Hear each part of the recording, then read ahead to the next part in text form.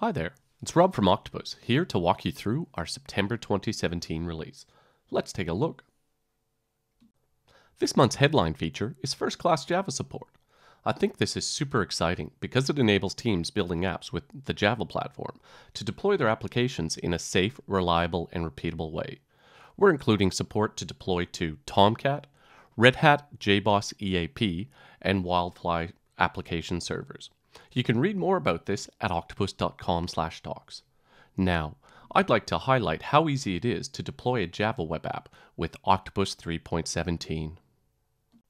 So I have a brand new Octopus instance, and I've created a single project and two environments. If we take a look at those environments, I have a single Ubuntu box that is in both a test and a production environment. And if we take a quick look at the Ubuntu box, it's a virtual machine, it's brand new, it only has Java and Tomcat on it. So I just bring up Firefox, I have a brand new clean Tomcat instance. So I'll just minimize this and head back to Octopus and we'll take a look at our project. It's called TimeLeaf Demo, and it's a very simple Spring MVC application that uses the TimeLeaf template engine. And if you're not familiar with this, if you go to spring.io and look at the Spring MVC guide, you can learn a little bit more about that. And so back in Octopus, I've got my project, but I haven't defined my deployment process. So if we go into that and add our first step, Octopus has a lot of built-in steps, and we've added a bunch of new ones to add Java support for all the different application servers. But in this case, I only care about Tomcat, so I'll just filter for that, and I'm going to select the Deploy to Tomcat via the Application Manager step. Click Add Step. Now I'll name this Deploy Website, and we're going to deploy to all the deployment targets with the Tomcat role. And I've already uploaded the package for this application, and I know it's called TimeLeaf Demo, so I'll just select that. Now, for the Tomcat deployment, the context path, I'm going to select a variable called Tomcat context path, and we'll take a look at that a little bit later, but you could fill this in manually if you wanted as well. I'm going to clear the deployment version because I'm not taking part in parallel deployments. And then I'll just specify my Tomcat server details. So because I'm on a virtual machine, localhost is fine, and I'm just specifying the user and the password. And I will be deploying in a started state. Now, I'm also going to turn on substitute variables in files, and I'm going to do variable replacement for any variables that I've defined in my application.properties file. And this is the relevant configuration file because it's a Spring MVC application, and yours may vary depending on the type of apps you're building. So now that's it, and if I just click Save, my deployment process is complete.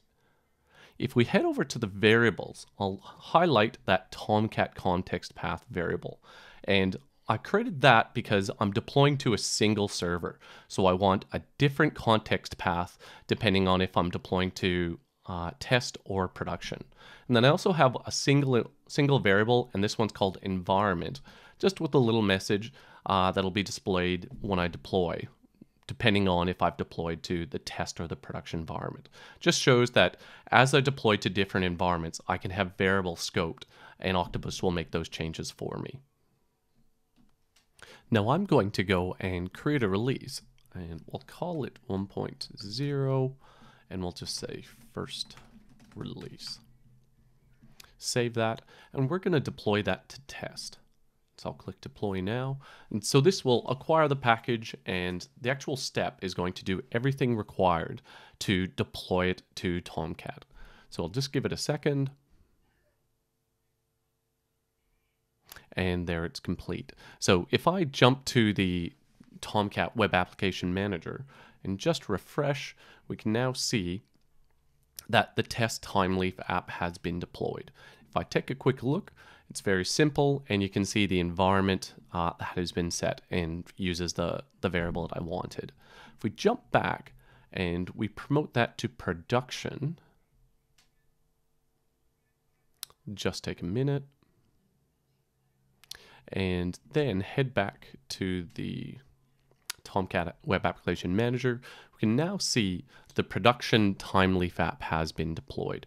If we open that as well, you can see that it has production, Java is awesome.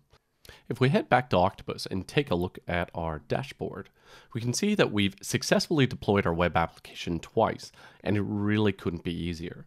Octopus is taking care of everything needed to deploy safely and reliably, and it even changes our variables, our configuration values, as we deploy through environments, and it's really, really easy. So this is a great step forward for anybody deploying Java apps or doing it in mixed environments with mixed technologies. Next up, I'd like to highlight our new Swagger support for the Octopus API. Octopus is an API-first application, so anything you can do via our web portal or command line tools, you can do via our REST API. Now, we've added Swagger support, so it's more discoverable and easier to work with. If you're not familiar with Swagger, it's a way of describing an API, the operations, the resources, in a human and machine-readable way. And a really nice part of that is that you get some really nice tooling that goes along with that. So if you look at any Octopus instance and you now type Swagger UI, you get a really nice front end to be able to discover, search, and interact with the Octopus Server API. So if I want to find out specific project or release details, I can search through the Swagger UI and interact with the API to find the information I want. For example, if I just want to find some project information, and I can find all the endpoints related to projects and even try them. So this is the /API projects all endpoint, and it lists the name and ID of all projects in the current Octopus instance. So if I just try that and execute it, it tells me the command line arguments to be able to execute that again. It also gives me the full response details, including all the JSON related information and the headers. This is extremely valuable, and it's a lot easier than it used to be. So we're very happy to have added Swagger support in this release. Thanks for watching. If you'd like to try something mentioned in this video, head over to octopus.com/downloads and grab the latest release. See you next month, and happy deployments.